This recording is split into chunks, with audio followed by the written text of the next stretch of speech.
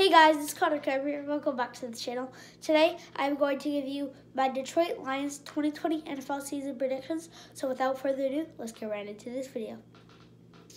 Alright, so the Lions, in my opinion, are a pretty good team. They are underrated, but they are in one of the toughest divisions of the NFL with the Packers, the Vikings, and the Bears. All three playoff caliber teams, and the Lions are also a playoff caliber team. So they all four could make the playoffs this year, but we all know that's not going to happen. There are teams better than that, and there's some teams that are going to struggle. I mean, they could all go 13-3, but we know that's not going to happen. They're all going to be close within records with each other. Just comes down to their other schedule with their other teams. But the Lions are a good team, have a pretty good offense. That D-line on their defense is pretty good, but the secondary ain't great. The linebacker core is average, but not a bad team. Good offense that'll carry them this year. Maybe keep Matt Patricia's job. But now let's get into this video, starting with the predictions with the Lions at home against the Bears in Week 1, and they do end up winning, going to 1-0. Bears have a great defense and a little below average offense. They need a better offense, but I think that if Nick Foles comes in, he won't be completely ready, so I don't think he's going to come in. I think it's going to be Mitch Trubisky for a while, and you'll see him do decent. I think he'll do better than last year, so that'll help the offense. But I just don't think anyone will be ready for the Week 1 matchup for any team, so it could go anyway for any team, I think. So the Lions do get their first win here, strictly because they had home field advantage. But now the Lions do got to go on the road and play the Packers. And the Lions are very unlucky against the Packers, so they probably are not going to win this game.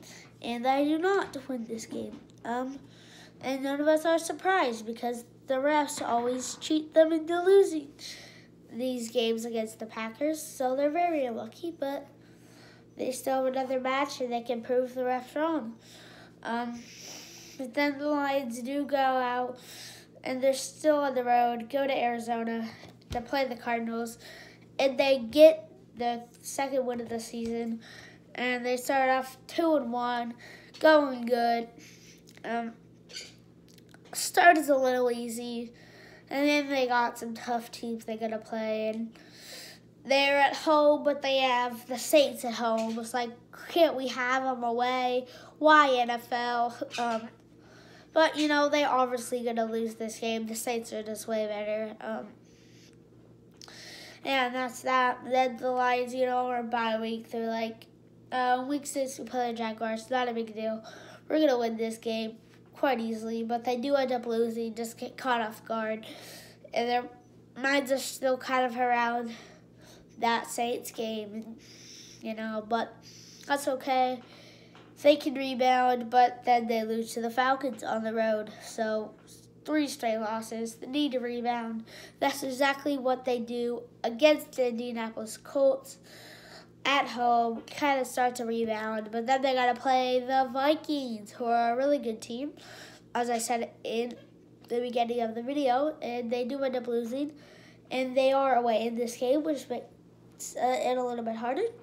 But we're down to Week 10, and they only have 3 wins on the season, which is not very good. They're 3-5, but they do beat the Redskins. They're bad, like I've said in so many videos, because they don't have an offense. And let's just stop talking about this match because we know the Lions are going to win. Yeah, the Lions will have to play the Panthers, which will be a pretty good game. Panthers are a really good team with Christian McCaffrey there and Teddy Bridgewater there. Will really help. I think that team would do great with Teddy Bridgewater. With no really too big of flaws. I mean, not an amazing offensive line, but not horrible. That defense needs a little work, but losing Luke Kuechly But they got two great rookies in Derek Brown and Yeturgos Matos in the draft. So two defensive linemen. So that D-line is going to be good this year.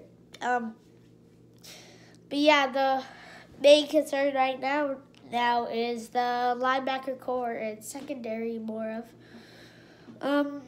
But yeah, they win this game at home as the Lions lose. So the Lions are at home and play the Texans and do get their next win of the season, propelling them to 5-6. But they do got to play the Bears away, and I think this will be a good game, like the same as week 1, but they do lose this game. Probably about a touchdown or a field goal separates this game, a game-winning touchdown for a goal for the Bears. But the Lions revenge themselves against the Packers in week 14. And now they're like, maybe we can make the playoffs. We are very lucky, but we are not in a good spot. So they really have no chance at this point. I mean, they're 6-7. They gotta win their next 3 games if they want a chance, but probably won't happen. And they don't because they lose to the Titans in the first game of their last 3 stretch. But they do beat the Buccaneers in week 16, so a little hope there. Maybe 8-8, but maybe they want to lose, so they have a better draft pick.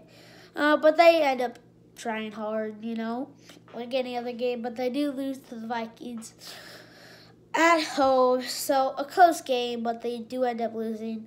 But the Lions go 7-9, get the 12th overall draft pick in this draft. So pretty big upgrade from last year, from 3rd overall draft pick to 12th overall draft pick.